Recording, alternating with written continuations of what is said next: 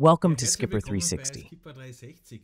During our last harbor maneuver training, we tried out a method that I've read a lot about on the internet, and we wanted to see what this method can do. In this method, we use a so-called power triangle. And the advantage of the power triangle is that if we have crosswinds, we can use this triangle to get better to windward and stabilize the boat. Let's take a look at this situation on the diagram. We have about 15 knots of crosswind, which is quite a lot.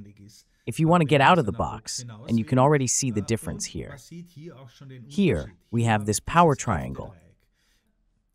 Whenever I have only one windward line, I have this problem. Many of you will have noticed that you need a lot of engine power to get the boat to windward.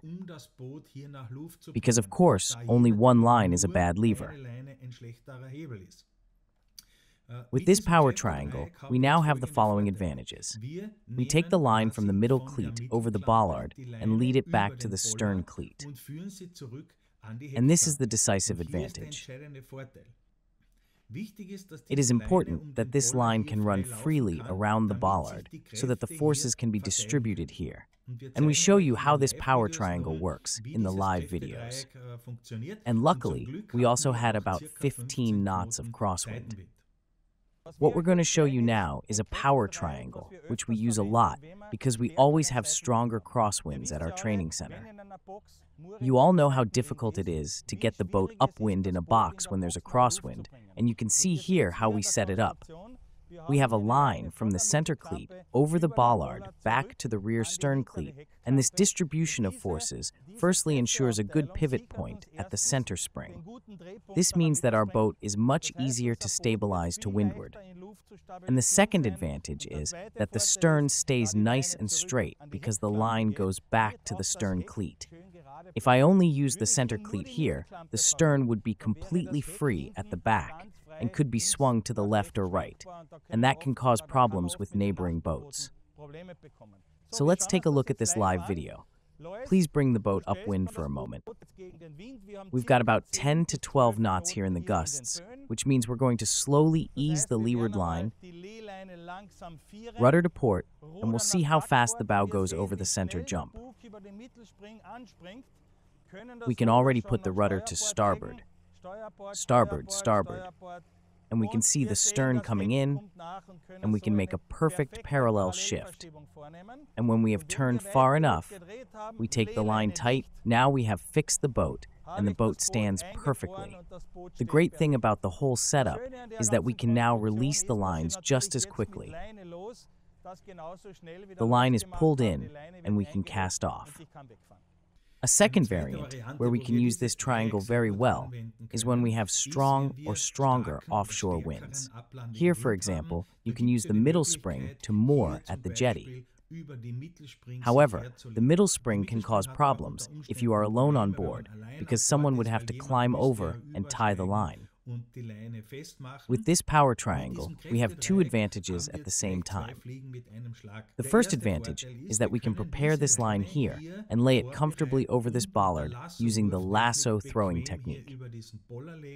Our power triangle forms here again, as shown in the previous videos, and I can now comfortably lay the boat against the bollard with the engine and rudder on land, even at wind speeds of about 18 to 20 knots. The power triangle ensures that the boat is very stable here, and the stern can't swing as much as with the center jump, for example. Let's have a look at the live video. Here we have driven with the stern against the jetty. You can see that the gap is also relatively small, and we drive with stern to at almost 90 degrees to the jetty, and have already prepared our power triangle. So from the center cleat to the stern cleat. And here we have the lasso throwing technique. We try to hit the bollard outside, and then slowly drive into the line and stabilize the power triangle.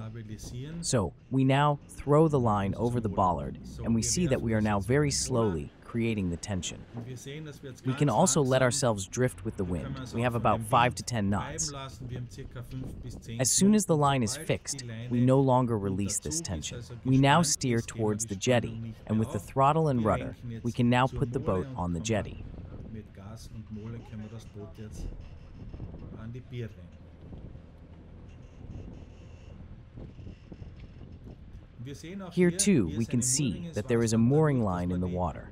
das And because we have the rechte power Dreieck triangle here at the haben, stern line, dreht das the Heck stern doesn't nicht turn outwards. nach außen, das That's hat another einfach einen advantage. Vorteil.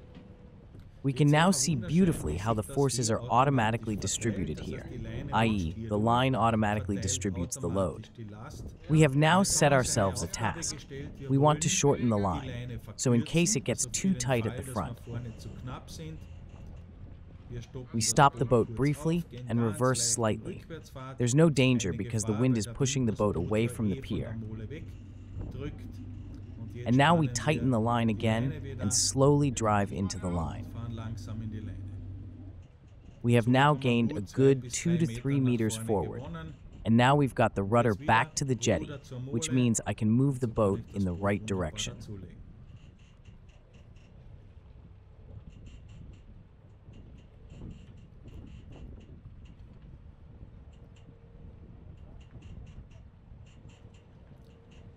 It's important that once the boat is moored here at the jetty, we don't change the throttle and rudder until we have deployed the other lines.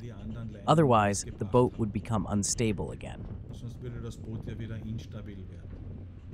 Yes, I hope you enjoyed this video, and you can see that we are always trying new things, and we will also incorporate this technique into our skipper trainings. Im Boonet einzubauen.